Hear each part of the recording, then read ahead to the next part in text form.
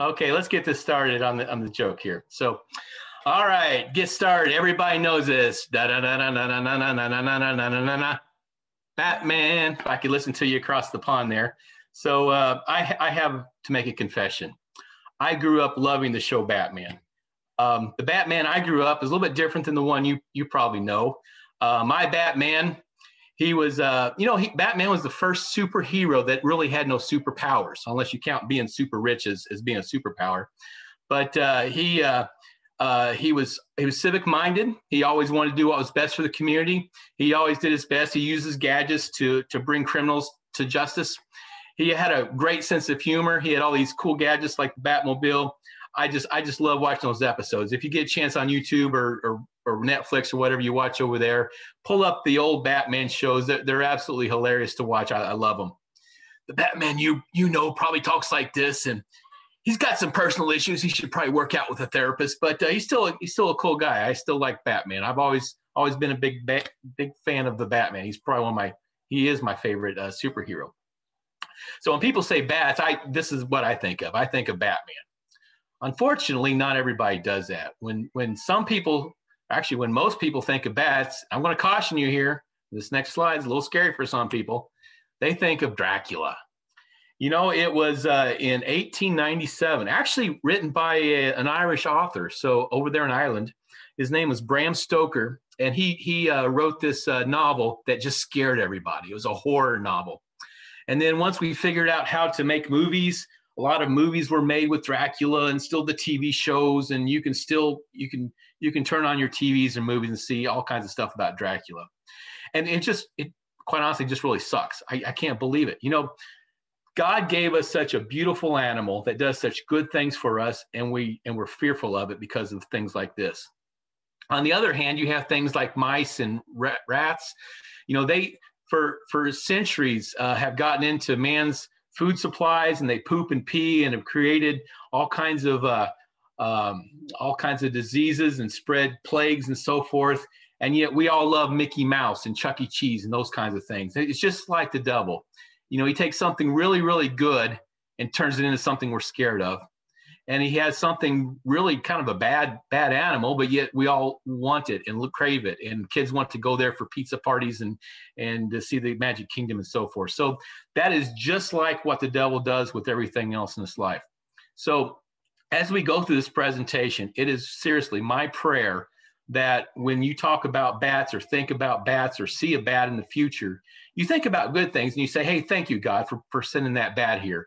I would hope that at least you may not love them, and which is fine, but at least I hope you're not scared of them anymore. So let's learn about bats in a different way than you probably ever learned about them.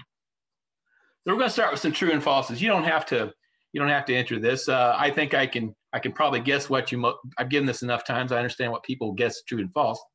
But rabies. So for those of you not familiar with rabies, it's a disease that a lot of wild animals have, and we call rabid. They foam at the mouth, and if they bite humans, they can make you really sick. So people tend, at least over here in the United States, people tend to think of bats having rabies.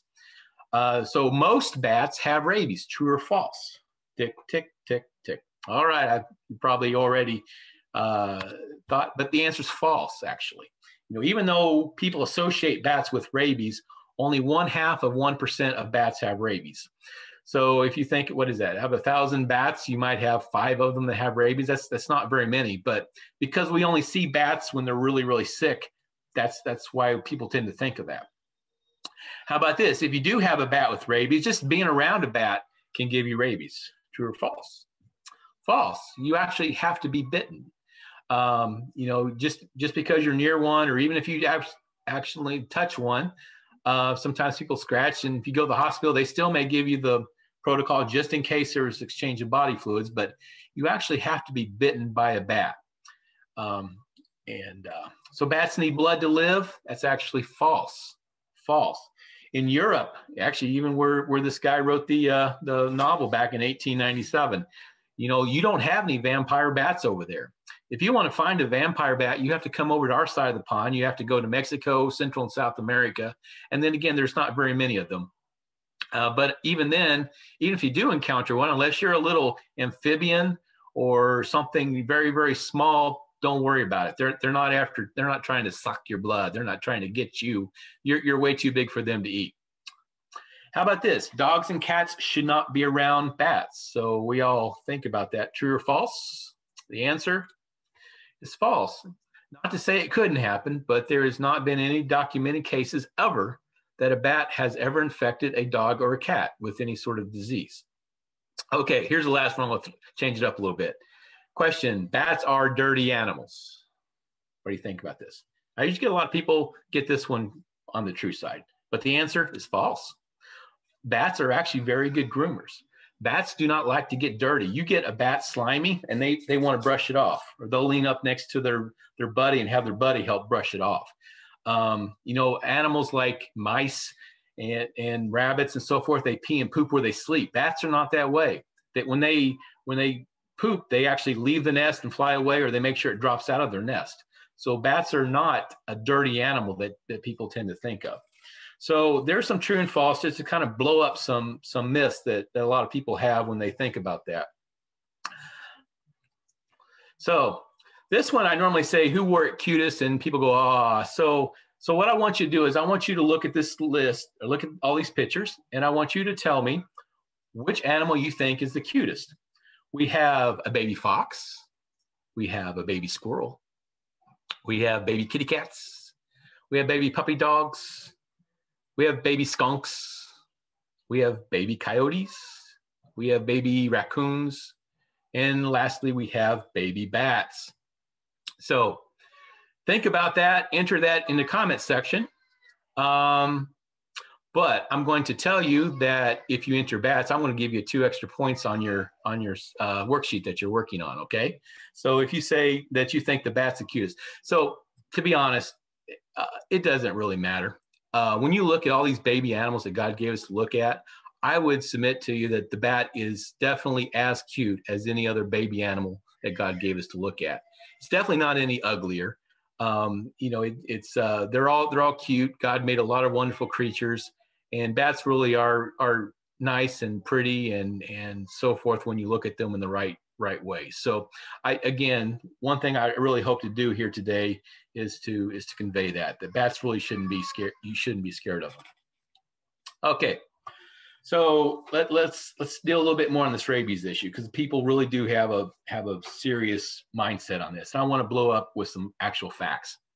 So the United States Center for Disease Control, they actually tracked when they would find rabid animals. And they would, through the years, so starting in 1966, the latest data I have is in 2014 in this chart. And so different animals are represented by different colors. So if you were to look at this chart, which animal would you be the most scared of? Would it be the red animal because it peaks up at close to 5,000 one year? Possibly the purple animal because it, over 4,000. Would it be the blue animal that's, gradually creeping up? Or maybe just the green animal down along the bottom? So let you think about that. You can think, you don't have to submit that in your answers, but think about it. Which animal would you be most concerned of? And I'm going to tell you which ones are which. So raccoons are actually the red animal. The raccoons tend to, through the 1990s, tend to have a really problem with being really sick. Skunks here in the United States, again, there's been a lot of skunks that have, by nature of what skunks eat and so forth, they tend to get sick when everything else gets sick. Foxes are, pretty low on the list, but when you look at bats really are kind of the lower end of that. However, to be honest, when you do ask Alexa, if you have Alexa, which animals have the most rabies, you will see there on the very end, they are creeping up above the other animals. But the point is that bats get sick just like any other animals that you find in the woods. If you find any kind of animal that appears to be sick, leave it alone. We tend not to see bats because most of the bats fly around at night. There's actually a lot of bats out there. We don't realize how many. I've been told that if you were to line up all the mammals in the world, line up every single mammal, every single mouse, every single horse, every single cat and dog and so forth, bats would actually be, on average, 1 out of every 3 mammals that we have on this planet. There are so many bats, but we never see them because they fly around at night when when we're in bed sleeping and things are dark outside. So when you do see a bat, it's probably in the daylight and it's probably not feeling well. So leave it alone if you do find them and it's not acting right. That's the message here. Okay. So they're no more sick. They're no more less sick. They're no more sick. Oh, notice that this is even just the wild animals. They didn't even chart the domesticated animals. And we invite puppy dogs inside to sleep in their beds. We have kitty cats wandering around the kitchen. Those animals actually get sick 10 times worse than the wild animals that are found. So I just wanted to put that all in perspective. All right, so let's start thinking about things that the honors ask us to look at. So what is a bat? Is it a bird? Is it a plane? Is it Superman? Or is it a mammal? So we're going to explore that. So you don't have to start writing these down, but you can if you want, but I'll let you know when we can start filling in your worksheet. So mammals have hair and birds have feathers. So when you look at a bat, here's a picture of a bat. This baby bat, actually not a baby, but this bat just had a bath bat. And notice how they're washing its hair and they're combing it out with a brush. They're actually using a toothbrush, but that's because bats have hair, just like you and me. I don't have as much as I used to, but they do have hair. And of course, we all know when you look up at a bird very, very close, you have bird feathers. So bats, definitely in this category, bats have hair and birds have feathers. Mammals have babies and birds have eggs. So when a bat is born, it comes out like a little animal. It has, as you see the picture there, it's got the big eyes and got big ears and the nose and it's a baby. And when a bird is born, it comes out as an egg, and it has to finish getting ready to hatch. And then when it hatches, it's a baby bird, it's all those things. But when it's actually born, it's actually born as an egg. So mammals have babies, birds have eggs. In this situation, a bat would be a mammal because it is born live. Mammals' babies nurse. So when you were born, your mommy made milk for you because you are a mammal. So she was able to feed you with milk. When a baby bat is born, it crawls up on its mommy, and its mommy has milk for the bat to drink. A baby bird, on the other hand, when it's hungry, its mommy has to go out and find worms and grubs and stuff, chews them up, munch, and basically pukes in their mouth kind of thing. So it's very tasty for the birds, but it is not milk. So that's a big difference. So in this situation, the bat would indeed be a mammal. Birds are warm-blooded. I'm sorry, birds and mammals are both warm-blooded. So this is a thermal imaging pictures and shows what a bird looks like. So when something is warm, thermal imaging camera will show it as a brighter color. When something is very cold, it'll be very, very dark. So in the upper left, I'm sure you can all recognize that. That's some sort of a bird, maybe a cardinal or something. You can see that a bird is warm. You can see the warmness coming through the eyes and the body. It has some warm blood pumping through its veins. The lower left corner, I think you can probably all figure that out. That's a primate. It's not me sitting around having lunch, but it's a big ape.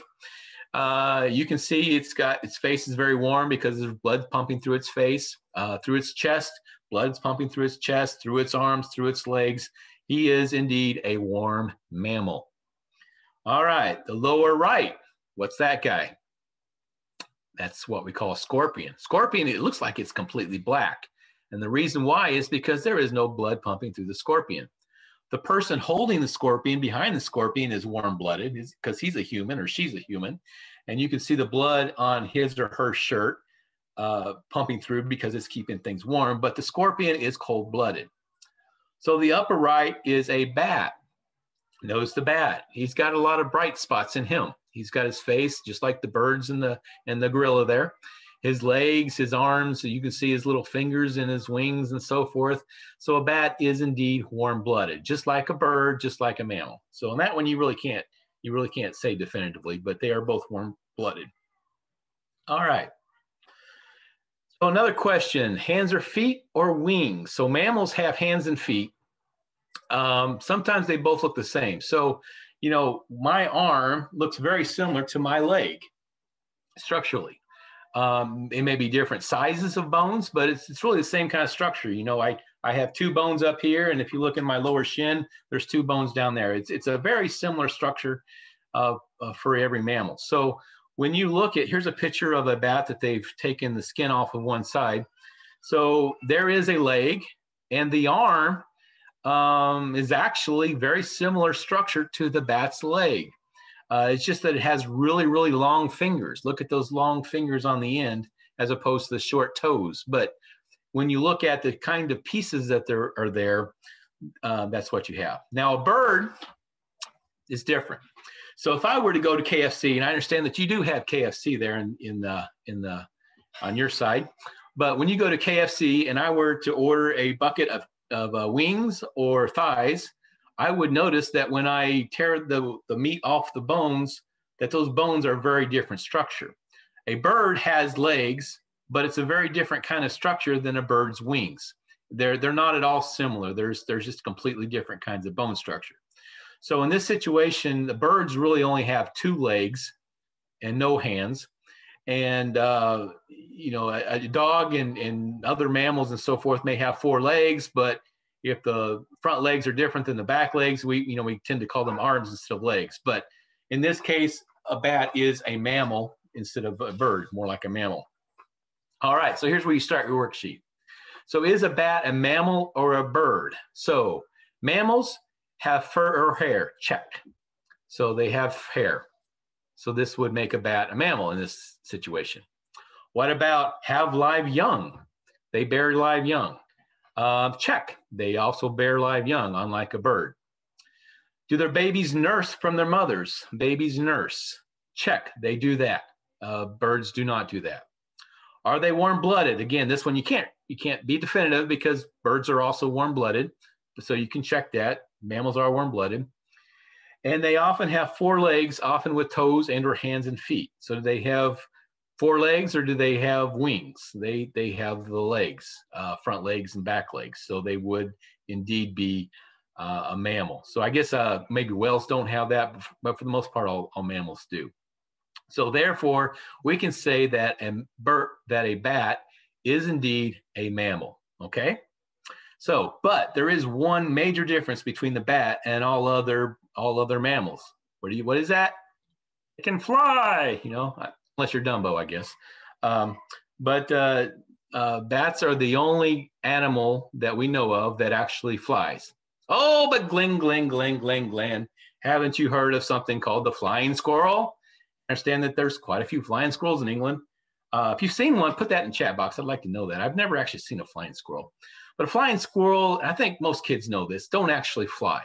What a flying squirrel does, it climbs the top of a tree and it jumps. And it goes down, down, down, down, down.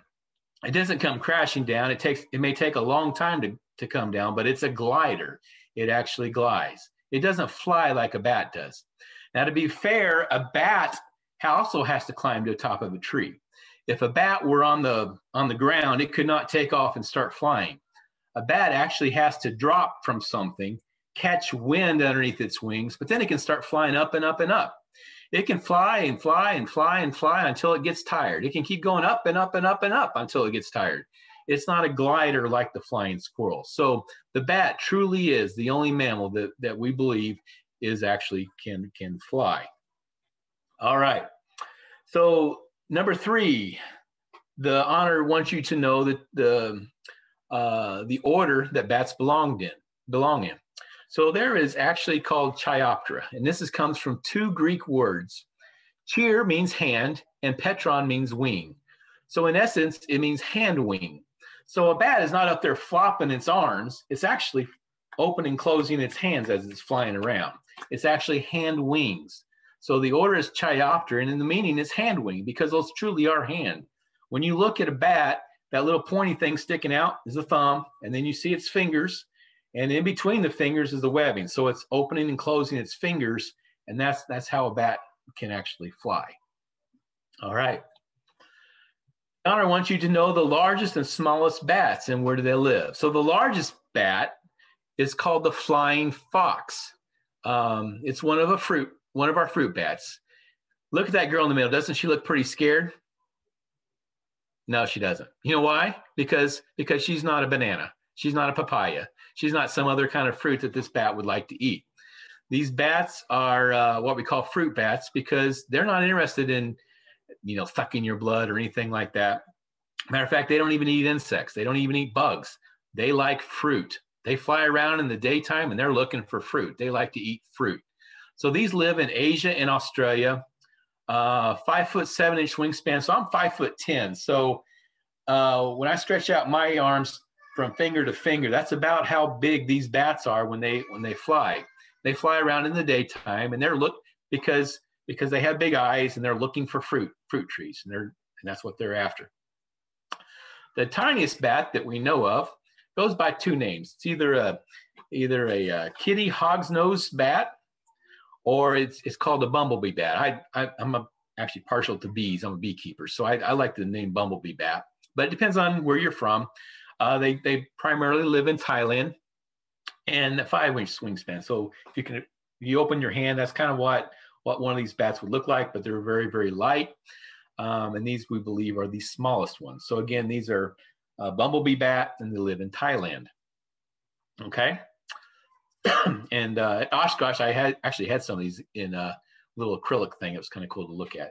But so that's like only 10 or 11 centimeters long. I mean, that's with wingspan. That's not very big at all. Not very big at all. Not very big. I'm glad you can do the conversion. My iPad's not open right now, so I can't do that. All right. The order Chiroptera actually has two suborders.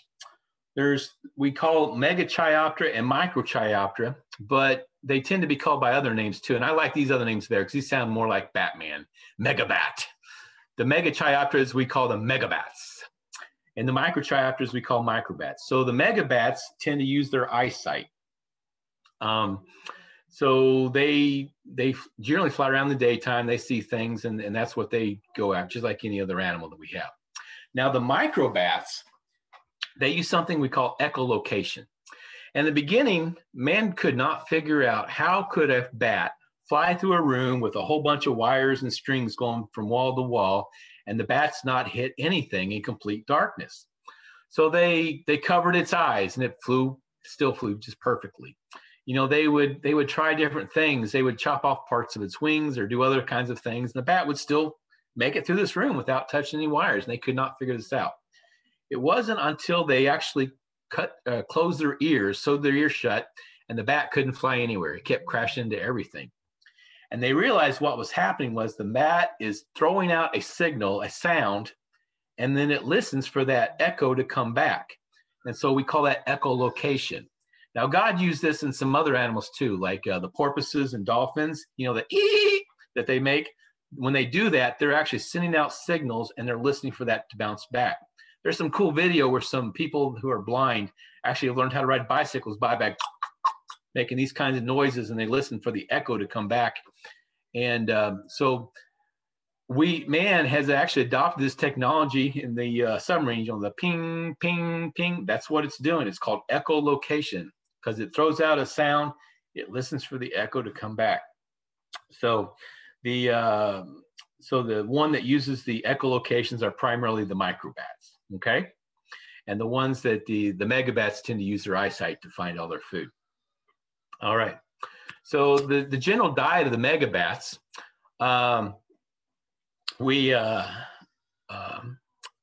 here's some pictures. So basically, I don't know about your camps, but over here we have some camp songs. I like papayas.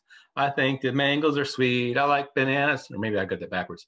But nothing can beat the sweet love of God, right? You guys have that over there? Nod your head, Chester. Yeah. You are not allowed to ever sing that song again unless you also like bats. Because if it weren't for bats, you wouldn't have all those other fruits in the grocery store. Down in the tropics areas where they tend to grow the mangoes and bananas and papayas and so forth, they depend very heavily on the bats for pollination. If it weren't for bats, you wouldn't have them. It's kind of like the honeybee in our areas that tends to pollinate all of our food crops. Down in the tropics, they depend on the bats going from flower to flower to flower, and they spread the seeds and so forth. So they eat the fruit, nectar, and pollen, and those tend to be the larger bats, the Megabats. It's not I think there's a couple that may eat insects or something, but for the most part, they eat fruit, okay? Now the microbats, they have the most variety of a diet. For the most part, they eat insects. They eat moths, they eat mosquitoes, they eat cockroaches, they love bugs. They love bugs. There are a few that eat some fruit, but for the most part, they just eat bugs. And again, like I said, there's only 3 of them that we know of that actually drink any kind of blood, but you'd have to be like a little salamander or a very small frog or something for them to be interested in you.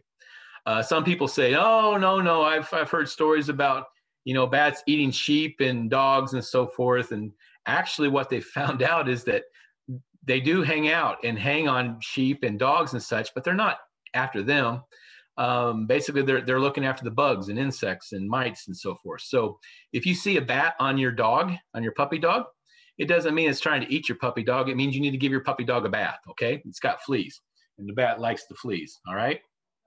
So just make sure you understand that. So the question is, how many kinds of bats are there? So this slide is a little bit dated, but I like it because it breaks down the percentages. But we know that there's so this slide will say over 1,000 bats. And we keep finding new bats every year because now we have better technology to listen for bats, and we can, every bat sounds different, just like birds have different calls. These bats have different sounds. So we're actually finding new bats every year. So this total has actually gone up to over 1,300 bats that we know of.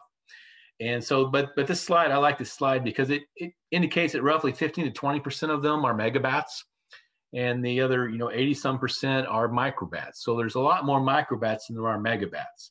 But again, so you can either say over 1,000 or over 1,300. It doesn't matter. There's a lot of bats that out there, and we're finding more each year. That's what I'd like you to understand. So the question is how many babies does a bat have each year, and what do we call them? So this is what a pup looks like. We call them pups. Why? Because there's cues a puppy, right? I think so. Don't you think so? I think so. And so a mama bat will typically have 1 baby per year, 1 pup per year. So just like you and me, typically 1 baby per year, or 1 baby per birth, if you will. And then there are instances where bats have had twins, just like people can have twins. They can have triplets, but they're even more rare, and quadruplets and so forth. But for the most part, when a mama bat has a baby, and they typically only have 1 per year, it's just 1 bat. So that's why it's so critical to take care of our bats. If something is happening to get rid of our bats, like poisons or fans or something like that, we really should pay attention, because it takes so long for a bat to repopulate. If you think about other mammals, cats and dogs and rats and bunny rabbits and so forth, they tend to have several babies at a time, like, anywhere from 6 to 12 babies at a time. And they can have multiple litters per year, 3, 4, 5 litters per year. So it depends on the species, but it's not uncommon that one mommy can have 50 babies per year. Well, bats aren't that way. Bats only have 1 baby per year. That's why it's very critical when something is happening to bats. We need to make sure we try to protect them the best we can. Okay, so each mommy only has 1 baby per year, and we call them pups. All right. So the dishonor wants you to know 3 locations in the Bible where it talks about bats. To my knowledge, there are only 3 locations, and 2 of them are very similar. These are what we call the dietary health laws. 2 of them are found in Leviticus 11 and Deuteronomy 14. And this is where he says, these are the birds. Notice he says the word birds you are to regard as unclean and not eat, because they are unclean. The eagle, the vulture, the bird, the bird, the bird, the bird, the bird, the bird, the bird, the bird, the bird, the bird, the bird, the bird, the bird, the bird, the bird, the bird, the stork, and any kind of heron, and the hoopie, and the bat. He finishes up with the bat. In Deuteronomy, very similar. 14, he says, you may eat any clean bird, but these you may not eat. The eagle, the bird, the bird, the bird, the bird, the bird. And he lists all kinds of birds. And then he finishes up that list. He says, and the bat. So I want to spend a couple times talking about these first 2 verses, because people who are trying to say bad things about the Bible and tell you that you shouldn't believe God and so forth really use these 2 verses incorrectly. What they do is they say, see, we all know that a bat is not a bird. I mean, that's the first thing we did in this lesson, right? We talked through, they're warm-blooded, they have babies, they have milk, they have, all those kinds of stuff. It's obvious that a bat is not a bird. So therefore, when you read the Bible, if you read the Bible, you shouldn't pay attention to anything scientific in the Bible because the Bible is just wrong. Well, that's not really fair. Let me explain why. So there's something called the Linnean classification. And this is where everyone got together one day and said, hey, let's figure out how to classify animals. Here's what it takes to be a reptile. Here's what it takes to be a mammal. Here's what it takes to be an amphibian, and so forth and so forth. Well, the problem is they didn't have that discussion until after this part of the Bible is already written. So it's really not fair to hold Moses and the Bible writers who wrote this before that conversation ever happened. So that's one example that you can throw back at folks who try to say that. But probably the more important one that I want to tell you about is something called alf. So the Hebrew word for bird is actually called alf. So the alf. And when you look in Hebrew, it actually means fowl or winged creature. Well, we know that a bat is not a fowl, but it is actually a winged creature. So it was actually improperly translated, if you will. So if you're going to blame anybody, you can blame King James. It was his fault, but definitely not Moses. Don't blame Moses because a bat is a winged creature. So if you're thinking about it, if you're going to make a list of animals of winged creatures, you don't know that all the Hebrews know what a bat is versus a bird. So you can throw a bat in with that class, and it makes perfect sense for them to do because it was indeed a winged creature. So I do want you to understand that because these verses are used a lot when people say, don't believe the Bible, science, da da da da. So I want to put that up on the table and say, you can refute that one pretty easily. If they're still complaining about that, they just really haven't done their research. All right. The third verse that you need to know about, and this is a prophecy verse, it's in Isaiah 2:20. It says, in that day, men will throw away to the rodents and bats their idols of silver and their idols of gold, which they made to worship. And basically the whole idea is that in the very last days, things you think are important, your PlayStations, all of your other games and your toys and all your rich houses, your cars and so forth, it's not going to be anything. It doesn't mean anything in the time of the end. So what do you think about my picture of the bats here? You like that? I think I can hear some of you saying, those aren't bats. Those are mice and rats. Well, you're right. I used to think I could find pictures of anything on the internet. But no matter how I looked, with bats and rubbish, bats and trash, bats and garbage, bats and whatever connection I could make, I could not find any pictures of bats digging through the trash. And if you think about it, because bats are not dirty animals, they don't like to be slimy and dirty. They don't like to dig through the muck. Unlike rats, they won't get around and crawl through that stuff. They like to be clean. You will find them at junkyards and trash heaps flying over them, eating all the insects, but they're really trying to make life better for the rest of us. So they probably are associated with garbage dumps because they're flying around the outside, but they're not actually digging through the trash. So if you were to ever find a picture or be able to take a picture of a bat digging through garbage, put it up on the internet. I think you have done something I don't think anyone else has ever done in the entire world. So there's a challenge to you. All right. So those are your three texts you need to know. So from the last honor that we just learned about, we're going to talk a little bit more about this. The question is, do bats hibernate or do they migrate? The answer is they do both. For the most part, and there are a few exceptions, but for the most part, bats do hibernate and they do migrate. So they actually, in large enough areas, they actually have migration routes mapped out where bats, and here's a picture of what looks like the United States. In the UK, I was doing some research and they do some migration a little bit. Only a few of them actually cross the English Channel.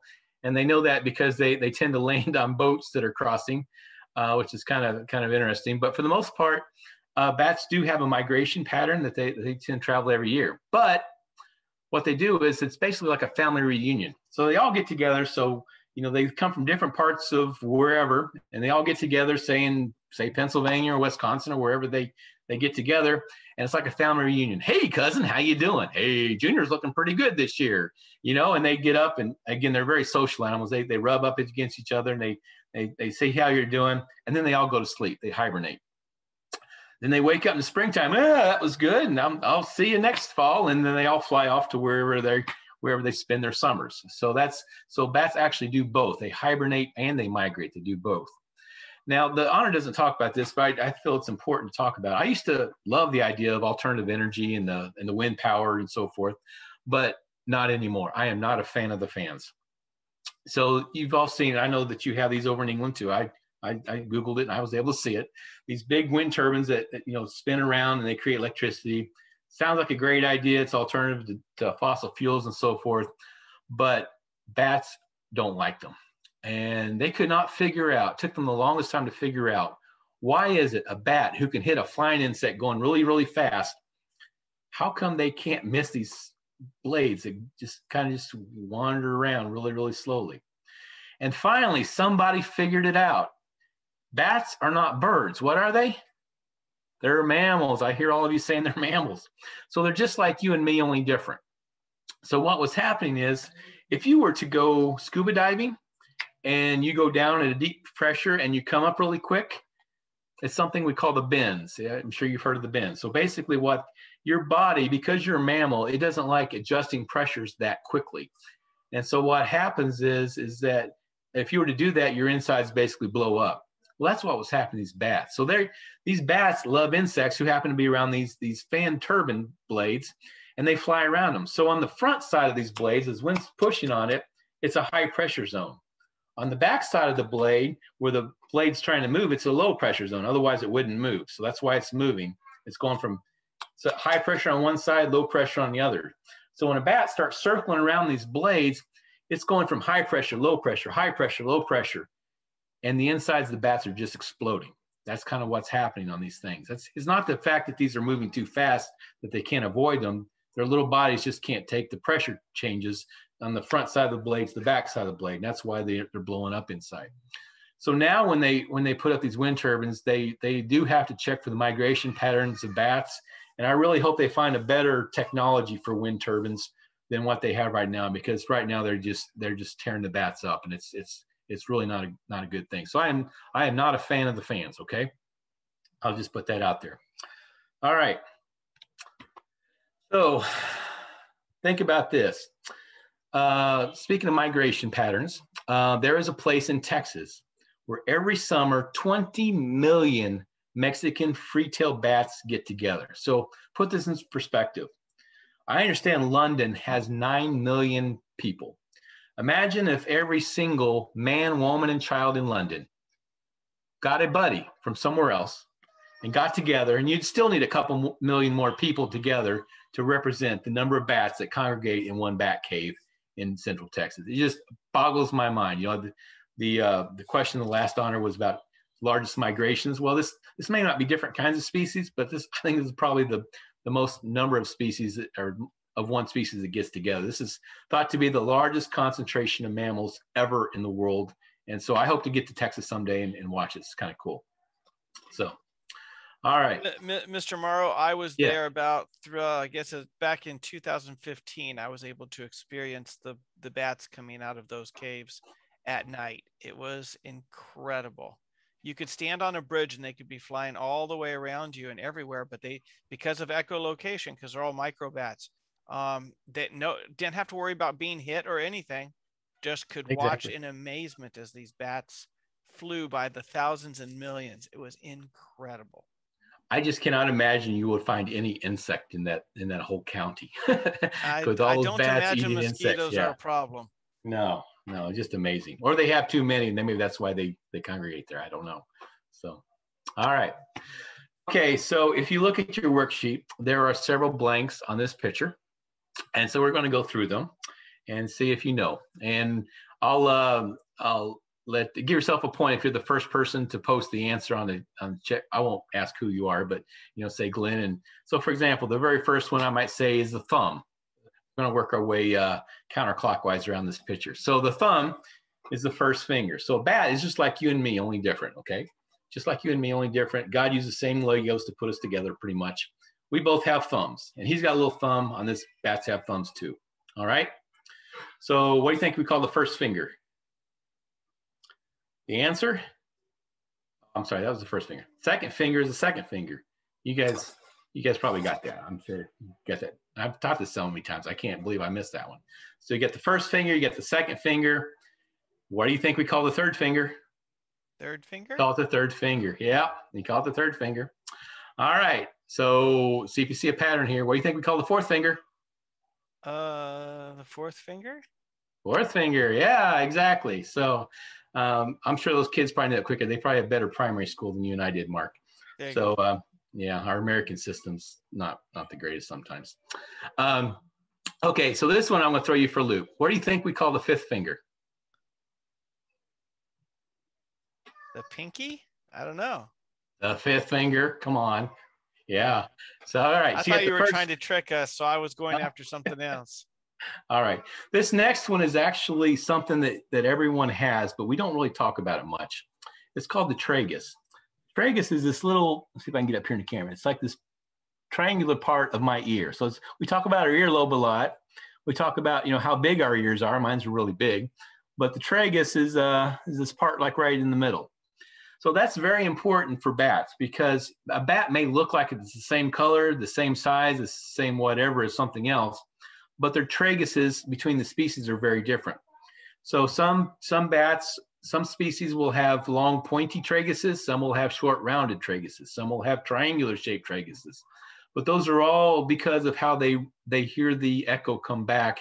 That tragus plays a big important part of that. So the tragus is a very important identification part on a bat.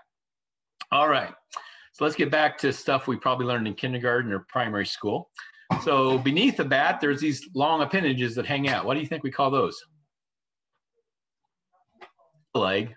Yeah, just like you and I. So they also have legs. At the end of the legs, they have some dangly things with little toes on them. What do you think we call those? Foot. Yep, just like you and I. Now here's something that they have and we do not have. They have something called a calcar. So a calcar is a piece of calcium that grows out from the ankle of a bat. And what that does is that enables the bat to help manipulate its wing membrane. Okay, so it's a solid piece, but they can, by twisting their ankles in and out, they can actually manipulate their membrane when they're flying. All right, so you and I don't have this next part, but our cats and our dogs do. They have a tail. And then between the tail and the legs, we have something we call the tail membrane. So that's their wing, if you will, that's between their legs. From leg to leg that includes the tail, we call it the tail membrane. Okay, now that part in the middle of the leg, we call it the knee. Yep, the knee. And then, so we had the tail membrane. We also have the wing membrane. So remember, they really don't have wings, but we did call that one a wing membrane. Must have been somebody that didn't go to primary school to figure that out, but he named it wing membrane. And then, so what do you call this up here? My favorite answer to Oshkosh was muscle, but bicep? We call it forearm. Yeah, the forearm right there. Yeah. So, but that was my favorite answer ever, muscle, when I pointed to my muscle. I tell you what. Yep. Yeah, this next part, I've got some pretty big ones, probably bigger than this guy here, but they've got ears just like you and I do. And then where does the bat keep its watch? On his wrist. Yeah. So if you look at this list of things on the bat, you'll find a lot of similarities between bats and humans. And, a lot of people will say, well, that talks about evolution and so forth. The way I answer that, I just say, you know what? God used the same Legos when he made bats and when he made people. He put us together in much the same kind of structures. We have very much the same kind of structure. It doesn't mean we descended from one another. That just means that God used the same Legos. It's the same author that put the Legos together, right? Same Legos. Okay. I like that. I like that metaphor. Yeah. All apologies to copyright issues, but yeah, I like to call it Legos. So hopefully all of you got those answered. You probably got them answered a lot quicker than I did. So benefits to man. So an insect a single brown bat can eat like 1,200 insects per hour, 3,000 to 7,000 per night. And I forget the name of the one in England, but I think you also have a bat that can eat 3,000 per night. So benefits to man, they can eat a lot of insects. So you back up to 1,200 insects per hour. That's just a lot of insects. You know, if you like to go outside and you don't like it because there's too many mosquitoes, there's too many moths or too many of this, maybe you should put up a bat house. You should encourage bats to come there and live. Otherwise, and they love to eat insects. Imagine for every bat we lose, that's that many more insects we have to live with here on this earth. Isn't God so good to put those on? I mean, granted, Satan had some things that caused mosquitoes, but he also gave us, but God gave us bats to take care of the mosquitoes. We need to good thing. Need to do that. Yes, it is. So, and plus, if they didn't get rid of all the insects like gnats and so forth, they would ruin a lot of crops that we use for food and so forth.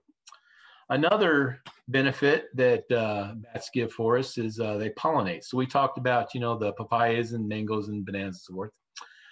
So they're pollinators. They spread seeds and they go from flower to flower. I want you to notice the bottom here. It's a picture by Merlin D. Tuttle. Merlin D. Tuttle. Google that guy. I believe he may have been an Adventist. There's a lot of similarities that kind of indicates he was an Adventist, including he graduated from Andrews University. But he dedicated his life to bats. He got tired of all of the pictures of bats looking, you know, the Dracula kind of scary bats. And he knew that they were a beautiful animal, and he dedicated his life to photographing them in good pictures. So when I went to Oshkosh, I didn't know this. I had a guy named Bob Moore who was a retired math teacher from Andrews, was helping me. He had done so much research. He actually knew a lot more about bats than I did, but he actually came across this tidbit of Andrews connection, and we suspect he was. I did find Merlin Tuttle on a website this past week and sent him an email hoping he would answer. He hasn't responded yet, but he lives in Hawaii now, but he grew up in Tennessee. He went, like I said, graduated from Andrews, and he's got a lot of bat pictures, huh? Yeah, he's done a lot of good things for bats. He's credited for saving some bats from extinction, bringing news about them. And there's some organizations that basically the Merlin Tuttle organization, I forget the name of it, but Google him. It's just fascinating. So I'm hoping someday he returns my email and I can chat with him a little bit on this. So, okay, we are just to kind of watch our time. We are running close to the end of our time together. Okay, I'm going to be really quick here to run through the rest of them. So, all right. So the last benefit to man, scientific research. We talked about the echolocation earlier. Also, Draculin is a something that they're testing to maybe help stroke victims. All right. So I just want to tell you that I did a lot of research on bats for United Kingdom and so forth. And you guys have a really cool organization over there. It's called Bat Conservation Trust. And you really appreciate bats, and it's just amazing when I was reading all the good things that they're doing for bats. And I really encourage you to look at their website and figure out what you can do to help bats in your area. That's very good. So bats are protected and they're a very important part of the UK's ecosystem. This organization does bat surveys and so forth. So I want to give them a plug. I got a lot of great information from them because you do have to know some bats that live in your area. So at least 7 of them, and I'm going to run through these. So there's the common soprano pipstro. Apparently this is the most common. That's probably why they call it common. Oops. 75% of all bat sightings, it's probably going to be one of these guys. A wide range of habitats. And so again, these eat 3,000 insects per hour. So they're actually even better than the brown bat that I mentioned a while ago. So the difference is usually the calls, and that's how they tell the differences when they listen to them. Something called the noctule, Noctule. This is a large bat you could find just before sunset. They say it flies like a swift bird in a steep dive. So I would imagine that's pretty entertaining to watch. Something called a Leisier's bat. I can't read that because of the stuff on my screen, but people tend to call it the hairy-armed bat. So it's similar to the noctule, but it's smaller and it's got longer fur on it. There is also something called a brown long-eared bat. So they call it long-eared because its ears probably resemble mine. It's got big ears. Flat like a butterfly, sting like, but it doesn't sting. Slow and hovering, common but hard to see after dark and in vegetation. There's something, I don't know how you say this, but Dobbyton's bat. This looks pretty cool. I saw some videos of this, basically watching it skim across the water, picking up insects. Bats are really, really cool the way they do this. And I just love some of these pictures, watching them using their feet. Some bats actually use their tail. They scoop it up in their tail to grab things. This one uses its feet to grab insects. Pretty cool. Greater and lesser horseshoe bat. That poor guy's got, he needs a nose job or something. But yeah, the horseshoe bat's got a very distinctive looking nose. He's able to wrap its wings completely around its body while at rest, different from the greater horseshoe bat, whose face can usually be seen. So when they're hanging there, you can see it, and this probably looks more like the cartoonish Dracula's when you see them hanging out down there. All right. So the honor asks you to actually put up a bat house and watch it for 3 months. I was told that some clubs said, we're close enough. Let's just all go to the zoo and watch a bat for a couple hours and we'll call it done. It's a great idea. I do like the idea of going to a zoo and watching bats and so forth, but that's really not the purpose of what the honor is trying to tell you to do. The honor is trying to tell you, help out the bats, put a bat house up. And so where should you put it? And in your handouts, there tells where to put it. I would suggest to you that check out that website that I just talked to you a while ago about. Maybe there might be some more references and materials and with your organizations around. And I highly encourage you to look at that. So make sure it's in a good sunny spot. They like dry spots. I do want to point out the guano area. I told you the bats don't like to poop and pee where they sleep. So the bat box actually has an opening on the bottom. So they poop and pee and it drops down. And that makes awesome fertilizer. You can actually go to flower stores and buy that for a plant to help out your plants, but it's not good for your dad's car's paint job, okay? So do not put a bat box over a place where somebody might be parking a car, because that stuff will fall down on the car and possibly ruin a paint job. So I do want to point that out to you, but again, check out that website. You can do this on your own, or you can do it as a club, or maybe the church. You know, maybe you get together as a club and build a bat box, or you can even buy one and put one up at your church, or maybe your school or somewhere like that, so you can keep an eye on it. I know my wife, just as many times I've taught this on her, she still doesn't like the idea of me putting a bat box outside my house. So I can't do that. I have higher powers to answer to, but I do encourage you to. So what I did was we built a bunch of bat boxes and we put them up at our summer camp. So do something you can to help put bat boxes up and help bats. Okay. And like I said, check out your website. You guys have a great resource over there. I do want to point out that when I taught this at Oshkosh, the very first guy in the very first morning, he made a beeline, or I'm going to call it a bat line, straight to my booth. And this is Mike. He's from Southern California. He was excited about bats. So I don't know that any of you would ever be as excited about bats as Mike was, but I do hope, and like I said, hope and pray that after this presentation, you at least appreciate bats much more than you did previously.